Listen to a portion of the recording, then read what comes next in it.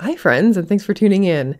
In this video, I'll show you how to create a Linux EC2 instance on AWS that has the Mate desktop environment, or basically the graphical user interface or GUI, installed.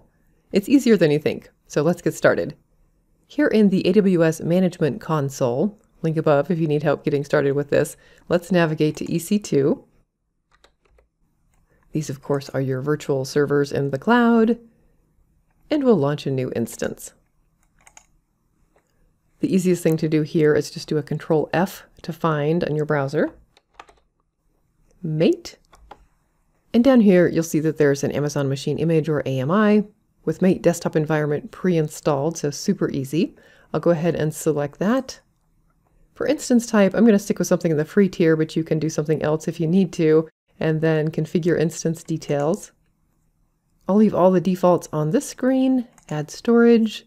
This is going to be our Elastic Block Store or EBS volume, basically your hard drive.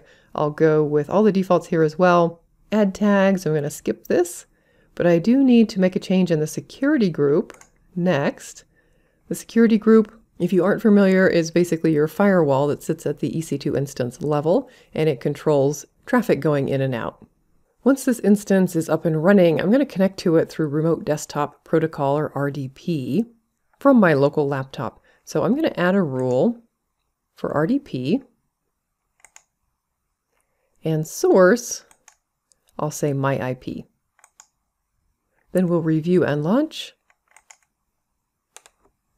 and launch.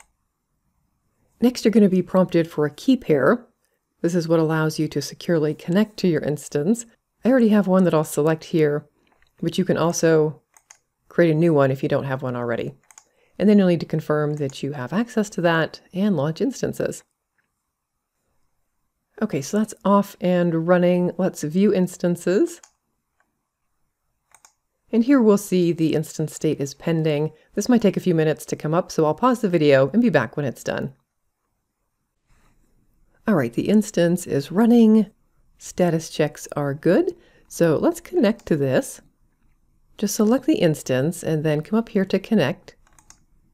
This first time we connect, we're going to be using SSH, and I find the easiest way to do that is with EC2 Instance Connect here. I'll update the username though from root to EC2-user. This is the default user for any EC2 instance, and we'll say connect.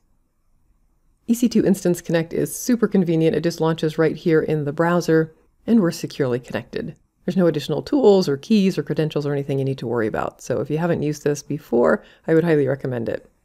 But let's do some updates. It's actually prompting us here to do a sudo yum update. I'll do a -y as well. We'll just make sure that everything's got the latest. I'll give this a second to finish and be right back. Okay, update complete. The next thing I need to do is update the password for EC2 user.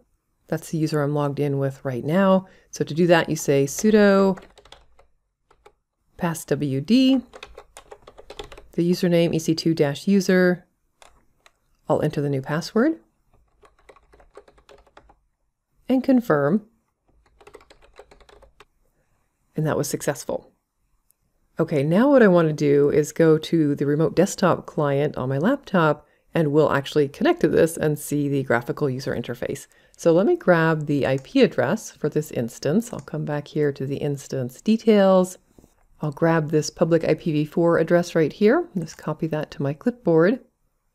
Then I'll come to my start menu. I'm running on Windows locally.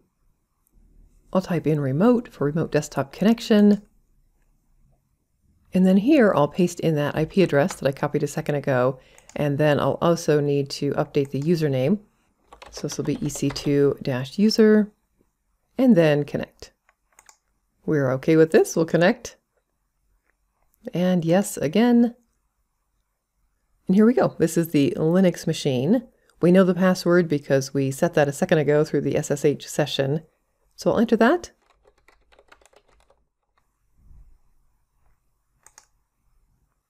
Now I find that I do sometimes have this issue the first time I log in. I'm not quite sure why, but I find that if I reboot the instance, it works just fine. Maybe it has something to do with the updates that are applied. So I'll say OK.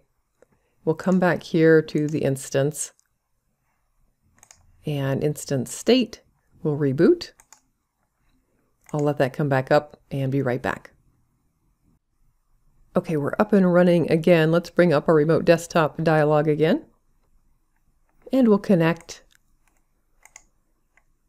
Say yes. And this time when you log in, you should be good to go. Let's try this one more time. Okay. And here's our Linux machine with the Mate desktop environment, or GUI.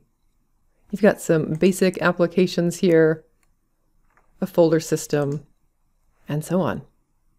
So that's it. That's how to create a Linux EC2 instance with the Mate desktop installed. If you found this helpful, check out some of my other AWS videos in my playlist, and thanks so much for watching.